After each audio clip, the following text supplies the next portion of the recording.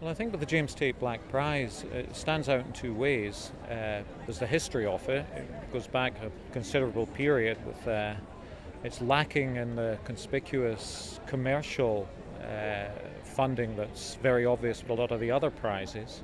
And more importantly, the fact that the judging panel are largely made up of postgraduate students, I think gives the judges objectivity that a lot of judges in the hustle and bustle of contemporary literature don't actually have. I think they come with an open mind to the books.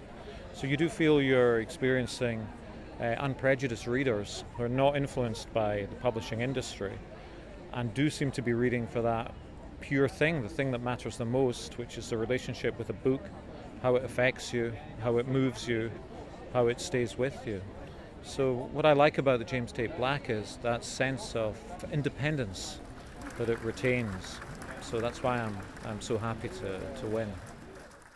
I mean, a lot of prizes now are led by, in a sense, led by a sort of celebrity culture, that the judges are chosen not always for the right reasons, but listening to the two members of the English department talking about the biographies and the fiction prizes this evening. They were so eloquent, so well informed, and then the thought that postgraduate students had been deeply involved in the selection of the shortlist was indescribably moving, and I'm sure they'll all go on to great things. I mean, what a privilege for them, but also what a privilege for me that really young people saw the point of my book. So I can't tell you how pleased I am, really.